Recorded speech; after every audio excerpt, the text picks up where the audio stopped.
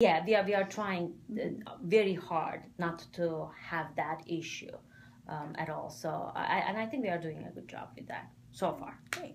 My next question shifts focus entirely to transfer. I mean, the technical college system and the USG have the articulation agreement, so we see lots of students transferring from one system into the next, and even some reverse transfers that come back. Yeah. But do you think that the students who are transferring from West Georgia Technical College to a USG institution are generally prepared? Do you think that they're going into the, especially in math and English, into those courses at the USG prepared from their courses that they take here? Do you see a gap? I don't know the data. I wish you told me ahead of time. I would have gathered that information. I don't know the data. I don't even know if we are following up with the students who transfers to UWG.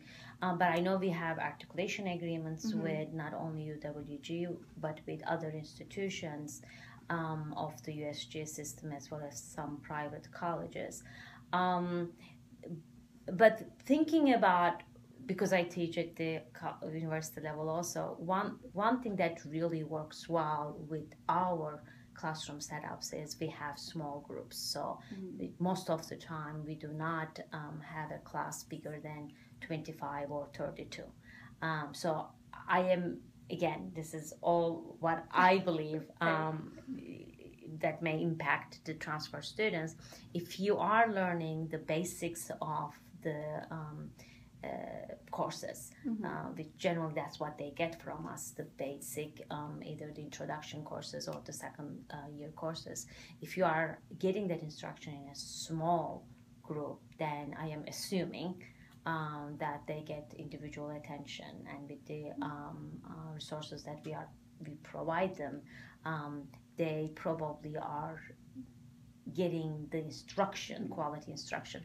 But when they go to a university like UWG or UGA, from 6,000 students, or actually we have 5 campuses, so from 1,000 student body moving into a 10,000 or 30,000, I am not sure how would that impact their connection to the university when they transfer. So I think there are many different variables that may impact student success. But then again, as I said, I don't know what our students' success level is. It would be neat to do some research to see It would be, data, see what's even being tracked. Exactly, but then we need to be very careful what we are tracking, because that being successful in a college is not only being successful in the classroom, what goes on outside of classroom also impact the student connection to the university. So, but that would be something that, I may need to look into. I don't even think that we are tracking those students. So then it would probably be difficult to track, because once they've moved on, they're not on campus anymore. I think so. Okay. I think so. And before we started recording, we were talking a good bit about Move On When Ready and different programs and that impact there. And I want to move for my last question kind of beyond what the text that we read for class discussed, because of course Move On When Ready is brand new. But how do you think that Move On When Ready is affecting West Georgia Technical College in terms of enrollment, in terms of who's in the classes? Do you see that the increased dual enrollment numbers as a positive for West Georgia Technical College? Do you see some challenges? Do you think it's a positive for the students, which I think is a different question than is a positive for the college? Right. Actually, our numbers have doubled with the Move On When Ready. I believe we had like somewhere between 400 students, and now we have 782. So apparently our high school recruiters are doing something right. Is this good for the college? I believe so. As an educator, I am not sure what we are doing with this. Okay, so let me start from there. As an educator, I am not sure why we are trying to remediate the issue.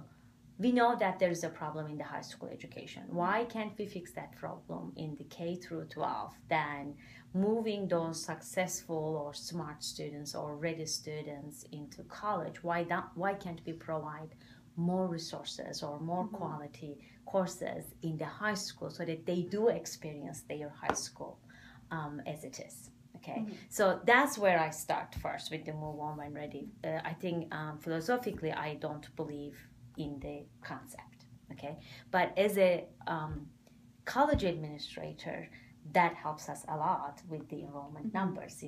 700 students is incredible when we have 7,000 students. Okay, in terms of the programs or the courses that students sign up, as I said, our classes are very small. So I think because they get this one-to-one with the instructors, that is a plus. That may not be the fact in a university setting.